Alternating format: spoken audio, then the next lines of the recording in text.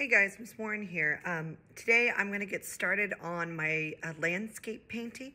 So the first thing I'm going to do is I'm going to have my sketch handy. So these are 3 of my sketching ideas. I decided I'm going to go with this one because I also have a photo reference so I know where to put the lights and darks. So I'm going to be kind of looking at my sketch, kind of looking like this, looking at this and approximating it. So that's the first thing that I want to have. The next thing I want to have is something to put under me because I'm going to paint all the way to the edge of my paper. So I have like a little placemat here. You can use your portfolio. And for this assignment, you need a 12 by 18 piece of paper. Do you see that this is about twice the size of my sketchbook? So this is the size we're going to be using for this assignment.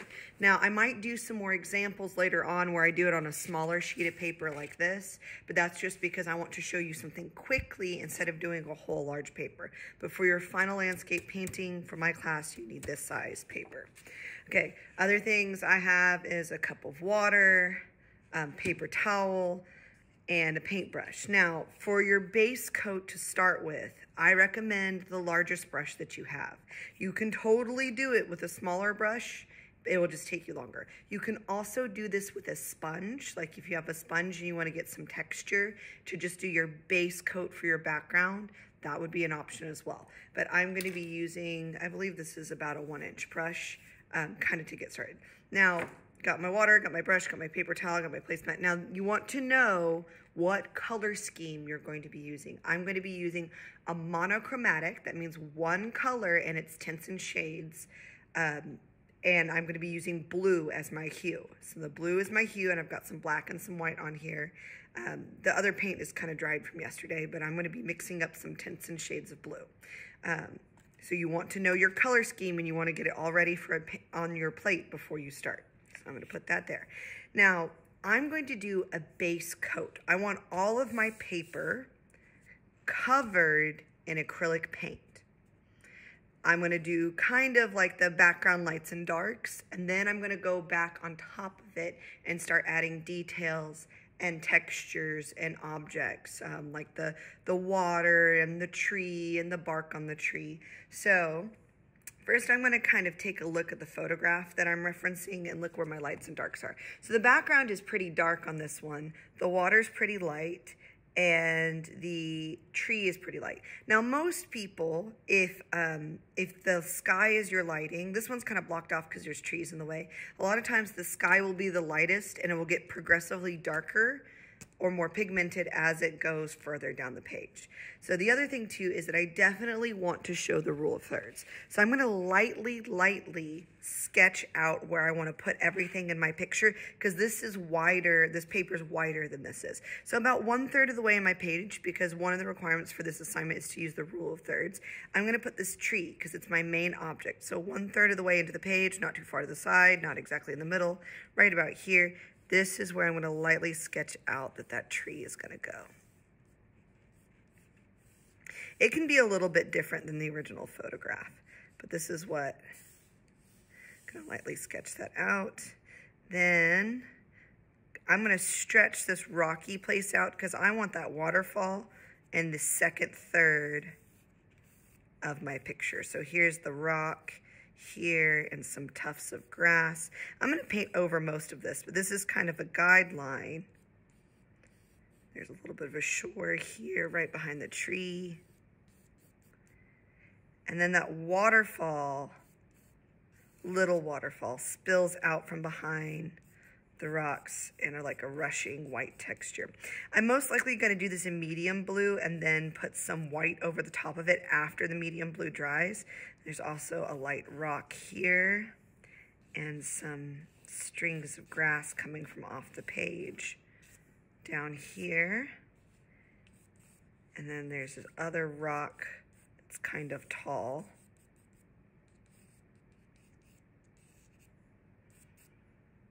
Okay, so I have my foreground. So this rock is in my detailed foreground. The base of this tree is in my foreground, things that are up close. I have my midground where the waterfall and these other rocks and this other tufts of grass, I'm going to put some grass up here, are. And then I have my background. Now in this background here, I'm going to change it just a little bit.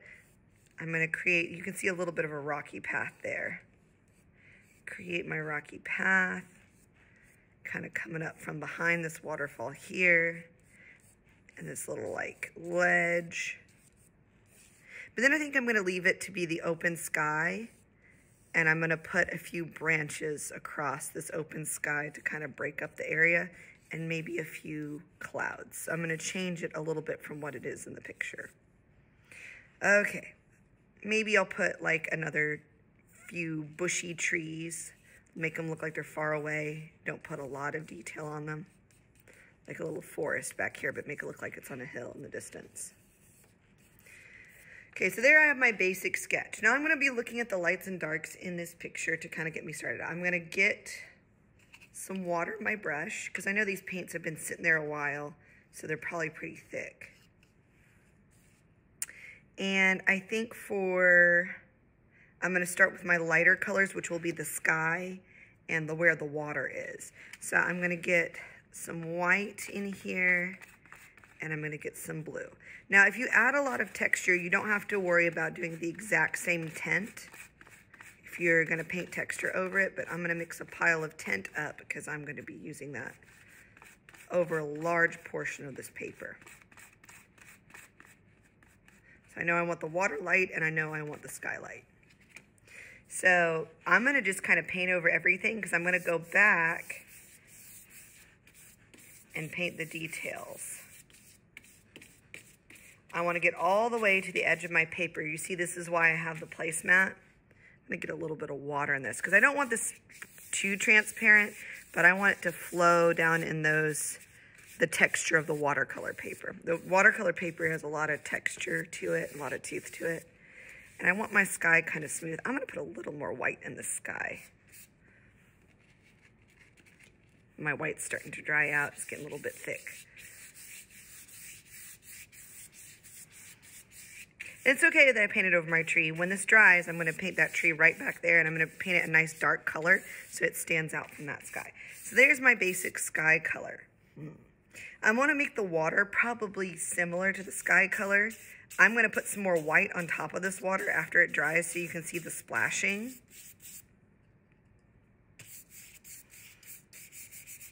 Get a little bit more paint in my brush. You don't want to scrub too much. If your paper starts becoming balling up in little pills, then you're scrubbing your paper and you're tearing it up. You just want to get it covered. You don't want to scrub back and forth too much. I know I'm covering up that grass I drew, but I'm going to paint that dark grass back over it after this dries.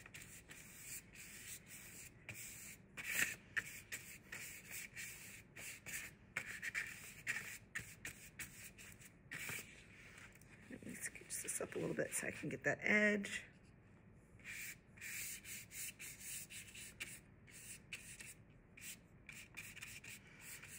Okay, so now I've got my base kind of sky and watercolor down. Now I know that the land is much darker. Let me open up my phone again real quick. So my land is darker, and especially up here is way darker. So I'm going to put a regular hue. I'm going to get a little bit of black, and I'm going to mix it in there because I want it kind of dark rocky blue colors.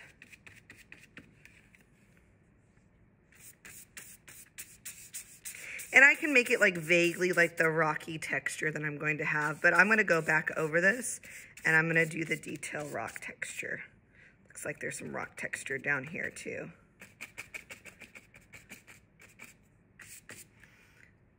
Let me get a little bit more of this dark hue. Nice, good shade. Load my brush up. There we go. And I'm going to have a lot of texture on my rocks, so it's okay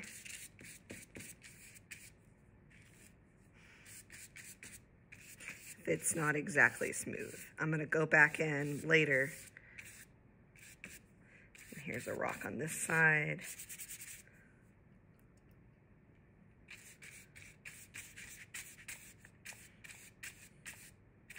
Make sure that goes all the way to the edge of my paper and overlaps. Pardon me for the interruption. We do have a bus change. 1051 is now 1093. 1051 is now 1093. Thank you. All the way to the edge of my paper. Okay. Now this area here, according to this picture, is a little bit darker. So I'm going to get just a slightly darker shade, get some black in there.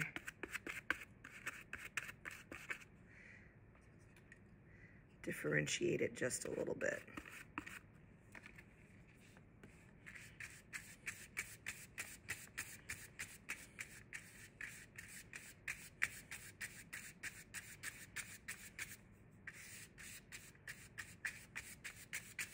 I'm just trying to get the whole basic color of the background down, and then I'm going to go back through, make it a little bit more clear, do the textures and that sort of thing.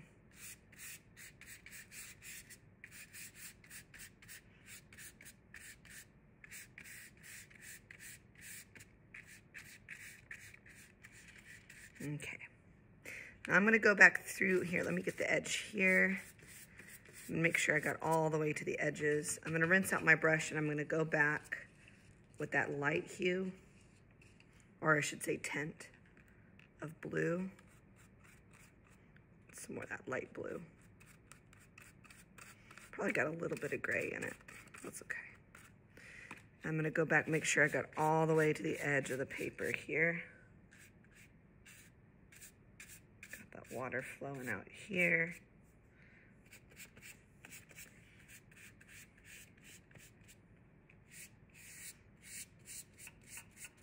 Get all the way to the edge. You can kind of see some reflection on this rock here, so I'm